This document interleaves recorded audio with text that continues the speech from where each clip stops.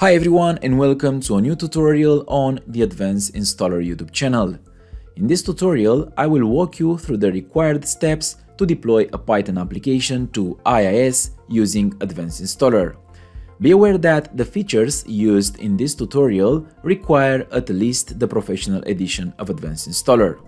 I've already created and set up a project in Advanced Installer, so the next step is to add the application resources. To do this, navigate to the Files and Folders page and place the resources within the application folder.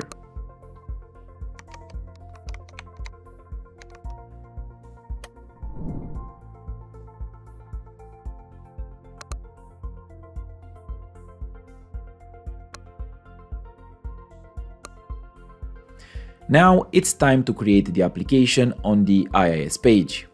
Go to the IIS view and click the New Web Application button. When prompted, select the folder containing your application.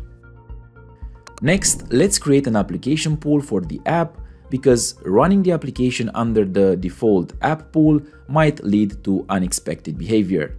To create a new application pool, click the New Application Pool button within the IIS view.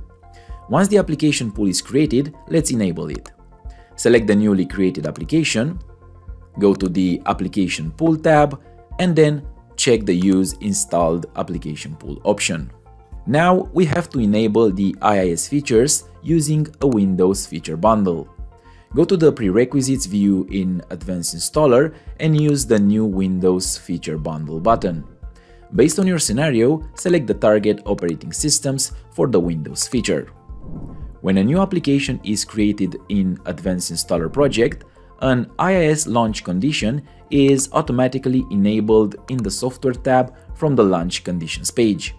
Since we made sure that IIS is enabled on the target machine via Windows features, it is safe to remove the software launch condition. To ensure the successful operation of your application, Python must be installed on the server.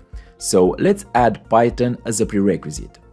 Navigate to the Prerequisites page, click the New Executable Package button and choose the Python installer. Here you can tailor the prerequisite installation conditions based on your scenario.